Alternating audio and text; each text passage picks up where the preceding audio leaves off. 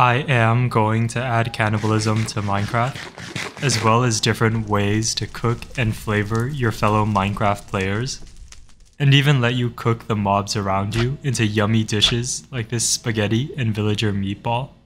But first, I need to explain why you'd even resort to cannibalism, since it definitely shouldn't be your first option. It all started with me trying to add vertical slabs to Minecraft. At first, I wanted to just rotate the regular slab crafting recipe, but this is already the recipe for crafting long blocks.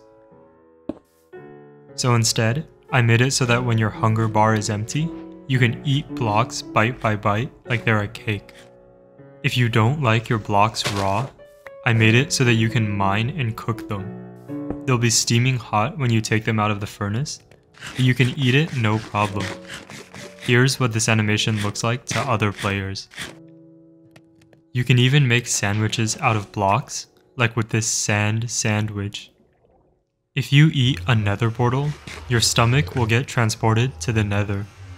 This means your hunger bar is gone, since you obviously can't eat anymore, and you'll have to build a portal and go to the nether to get it back. But you'll need to move quickly, because while you're dilly-dallying in the overworld, your stomach will have started growing into the nether. Blocks around it will become made out of you and your shirt, and new plants will grow that are made with your DNA. You can break your stomach to get it back, but this will destroy the ecosystem around it.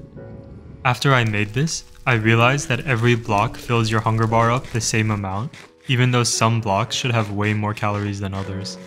Like this coal block obviously contains a lot of caloric energy, and so does this TNT block.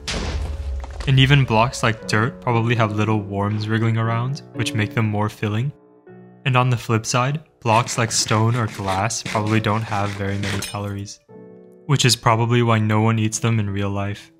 So I looked up how many calories are in a block of coal, and realized I'd have to find a way to represent 7 million calories in-game. I could just make eating a coal block fill up your entire hunger bar and give you saturation, but adding 6.999 million more hunger bars is much funnier. Unfortunately, this is unplayable, and will even roll over into the rest of your screen. So I decided to add an actual stomach to Minecraft to keep track of your calories. If you make your Minecraft skin transparent, you can see you now have a real stomach organ inside of you. Eating fills up your stomach, and it'll actually keep track of what you're eating, because the bigger your stomach gets, the bigger you'll get. Being larger obviously gives you more health, but you'll also be able to access additional stomach inventory like a chest, where items will slowly be dissolved by your stomach acid. It's like having a built-in trash can. You can still sprint, but your ankles will swell up, which will break any boots you have on. Luckily, you can craft this mobility scooter that totally solves the problem. They even work with elytra, and this animation is just so satisfying and so fun to play with, and it looks great from every angle. Also, one of my favorite games is this skiing simulator called Steep, where you can do ski tricks. So when you're in the air on a mobility scooter, I let you press R for roll, which lets you do tricks in the air. For now, you can only spin around, and press spacebar to do a crazy handstand. If you don't eat enough, you and your stomach will shrivel up, and at some point, you'll look just like a skeleton. This is what your stomach inventory will look like then, by the way. Obviously, if you're walking around looking like this, you're going to be pretty desperate for anything to eat. So desperate that you might even consider your friend. But first, you should consider the other mobs around you. Since eating is more important in this mod, I made it so that all the mobs in Minecraft now drop their raw meat, except for the blaze, which drops B-lays. Most mob meat can be cooked and eaten, but iron golem meat gets smelted into iron golem ingots, which you can use to craft iron golem tools like these, and iron golem blocks, which are obviously used to build iron golem golems. Slime meat will stick your mouth together when you eat it, which means any messages you send in chat will be muffled. Minecraft already has ground, but you can now combine it with meat to make ground meat. Here, I'm getting some villager meat from my villager farm and turning it into ground villager meat, and then shaping it into a ball to make villager meatballs. Now, I just have to unalive this new spaghetti mob to get spaghetti meat. And I've made spaghetti and villager meatballs.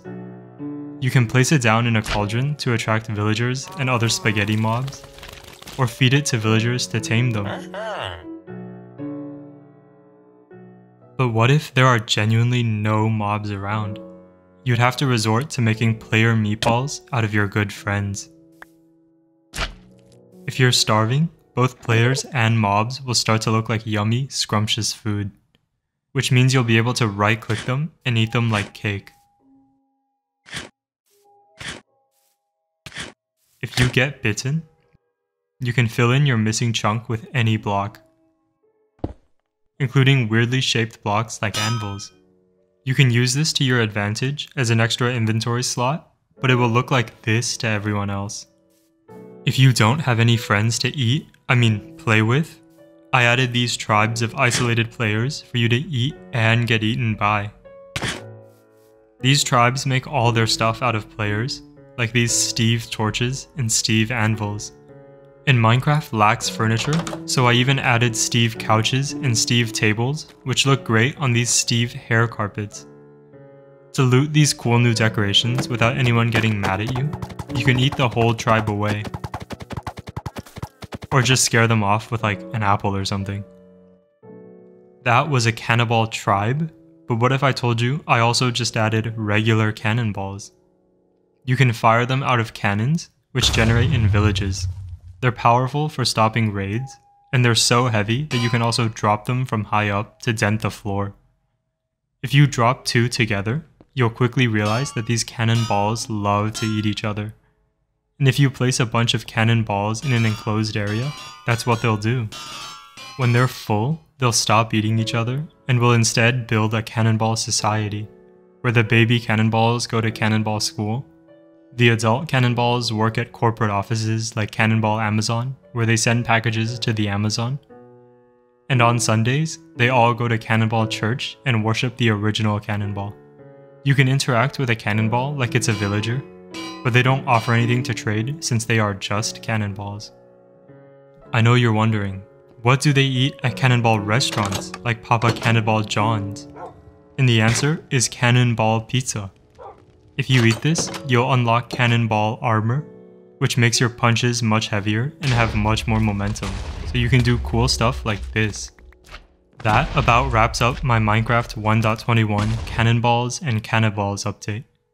I was going to do a segment on mad cow disease because I think it's related to cannibalism, and I even got as far as making this mad cow, but then I read the Wikipedia article for it and scared myself, so you won't suffer any consequences for eating the flesh of your fellow players. If you liked having a real-life stomach organ, or villager spaghetti, or any other feature in this mod, make sure to like the video. I'm adding marriage so I can add divorce for Valentine's Day next time, so subscribe and I'll see you again soon.